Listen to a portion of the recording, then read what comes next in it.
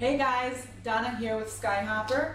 You might remember me from such award-winning films as SkyHopper Ground Unit Installation video or SkyHopper PRO unboxing video and so on. Today we are going to talk about the SkyHopper web GUI for the point-to-point. The web GUI is a web-based application that's going to enable you to configure your units, change your configurations, and also check on the status of your configurations. So we'll walk through every single page of the web GUI and give you as much information as possible. Additional information is also can also be found on our website, www.skyhopper.biz. In the support section, we have a web GUI connection manual. We also have additional information in our user manual, as well as a UART to Ethernet connection guide. All right, we're going to take a look. Thanks. Okay, once you've connected your unit, you're going to want to go to the following IP address, which is the default IP address for connecting your ground unit. The first page that you're going to see when you connect to the web GUI is the general information page. This general information page essentially gives you a snapshot of the current status of your unit. The top section gives you basic information such as version, serial number, and so on. The second section will show you where you're at in terms of link status, throughput, and unit temperature. Again, nothing needs to be changed here. This is just showing you the status. The third section shows the configuration. It shows what mode you're in, whether in a controller ground unit or a remote aerial unit, your frequency, channel bandwidth, and so on. And the final section shows the GPS status. The next page that we move to is the basic configuration page. The first section in the basic configuration page is the unit mode. Currently, we see that the unit is configured as a controller unit. If you want to change the configuration to a remote unit or an aerial unit, just press on the button, and once you've gone through the entire page, make sure to apply your changes. We're going to go back to the controller unit since we're working with the ground unit. The second section is frequency. This section is currently disabled, so we'll move down to the unit IP. The unit IP contains the default address. You can change this address as you wish. The next section is encryption. You can enable or disable encryption. You can also choose to include a password for an encryption key. And finally, you can choose the language in which you want to operate. When you're done, make sure to apply all changes. Because we haven't made any changes, we're going to move on to the next page. So this page is the advanced configuration page. The first section indicates the units of measurements in which you're working. You can select either imperial or metric. Interference avoidance is currently disabled. Frequency, please enter a frequency within the given frequency range. For TX power, if you're working in a lab setting, select a low TX power. If you're working in an outdoor setting where your units are far apart, select a high TX power. The next section is the bandwidth section.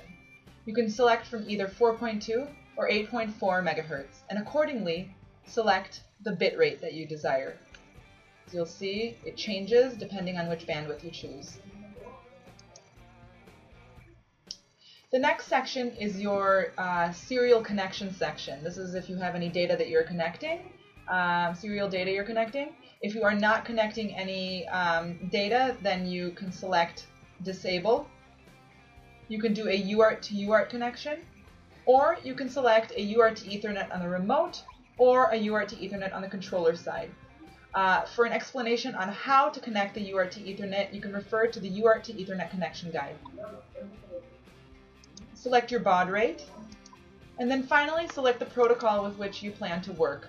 An explanation of all of the protocols can be found in the web GUI manual, and it will walk you through each one. Finally, when you've finished, you will move on to pairing, which at this point is disabled.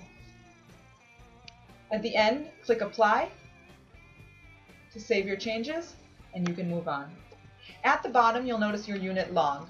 To save your unit log that you're currently working on, click Save Unit Log and you can save it to your computer.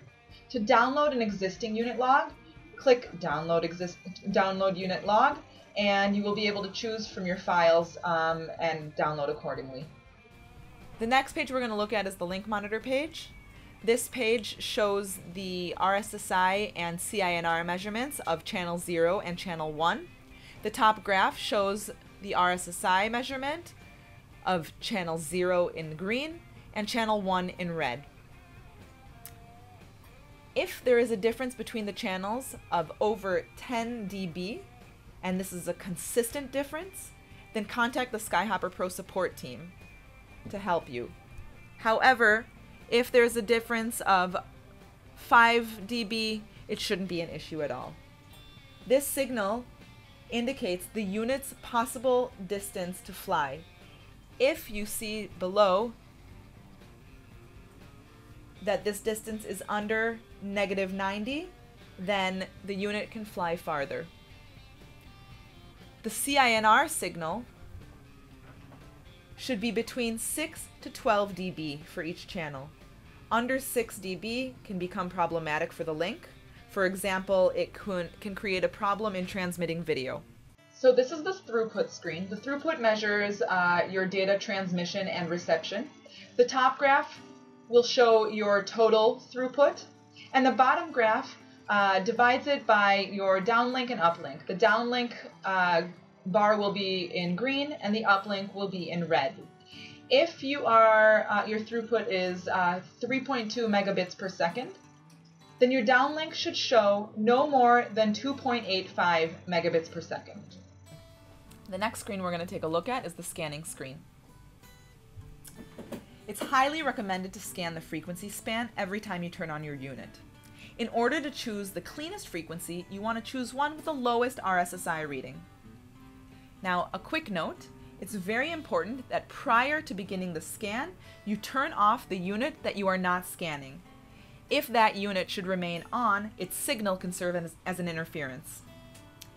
To get started, you want to select your beginning frequency and your end frequency, and then choose your frequency step.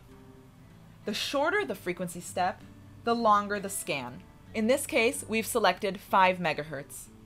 Once you've selected the parameters, you can start the scan, and then you'll see the estimated time that it will take to scan and the progress.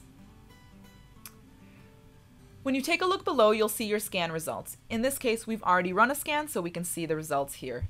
You'll see results for channel 0 and channel 1. As mentioned, you want to choose the frequency with the lowest RSSI reading.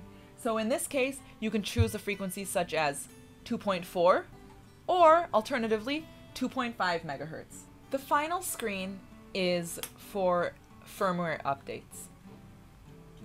If you go to your general information screen, check what revision you currently have. If your revision is an A, E, or H, you will want to download an EU file.